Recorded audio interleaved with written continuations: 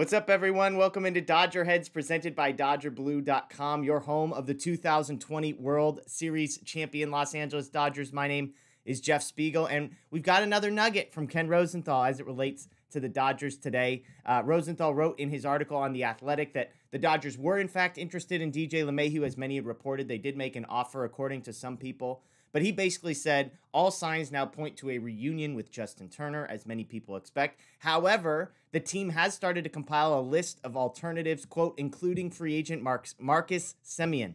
Semien, age 30, would play third base or multiple positions. Again, this is from Rosenthal. For the Dodgers, rather than displace Corey Seager at shortstop, though if he signed a multi-year deal, he might be an option to return to short in 2022 if Seager departed as a free agent. So Marcus Semien, infielder from the Oakland Athletics, had a fantastic 2019, which was an outlier among all of his career years, is a guy that the Dodgers have at least put on a list of alternatives should Justin Turner not come through. So let's talk a little bit about Marcus Semien, and I'll start off with the headline. This is not a name that gets me overly excited. This is a guy that I know personally. I looked at, and I play fantasy baseball. I looked at him. Wow, big 2019, incredibly disappointing in 2020. And when you look at his numbers, it makes sense. When it comes to weighted runs created, Marcus Semien has had 1 year since 2013 when he came up. One season where he was an above-average offensive player, a weighted runs created over 100.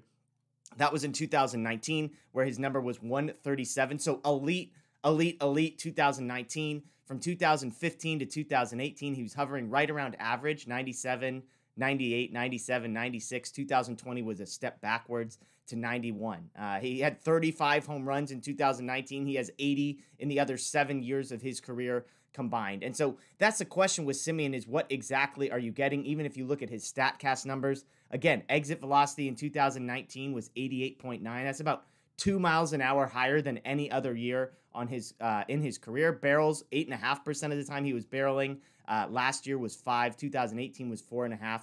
If you look at his exit velocity, 12th percentile last year. Hard hit percentage, 9th percentile. Expected weighted on base percentage, 10th percentile. Expected slugging, 13th percentile. Barrel percentage, 27th percentile. So this is a guy that, aside from a strikeout percentage that's average, a walk percentage that's slightly above average, and a sprint speed that's above average, I mean, everything about him screams not good. Now, the flip side is, do the Dodgers see something in 2019 Marcus Semien that they think they can replicate? Because if there is, then maybe they feel like they can get a bargain. I can't imagine his market is exploding.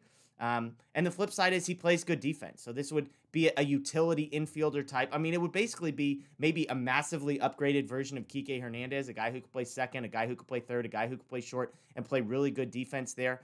But the cost is going to be high. I mean, I can't imagine he's going to get anywhere near what a Kike Hernandez type would. And so for me, Semien's not a guy that interests me. Unless, now if the Dodgers go out and get him, I'm hoping that they see something in 2019 Marcus Semien that they think they can replicate. So again, according to Rosenthal, signs pointing towards the Dodgers and Justin Turner having a reunion. Semien is simply on the list of alternatives, but as we've talked about alternatives on this show, Chris Bryant, Eugenio Suarez, Nolan Arenado, obviously, those are all names that get me far more excited than Marcus Semien. So let us know what you think below. Marcus Semien as a backup to Justin Turner in the Dodgers' pursuit of a third baseman.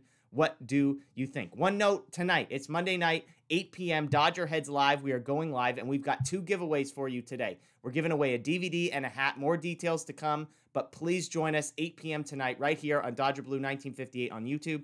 Make sure you ring the notification bell so you know when we go live. My name is Jeff Spiegel. I appreciate you joining us, and as always, we'll leave you with Vin.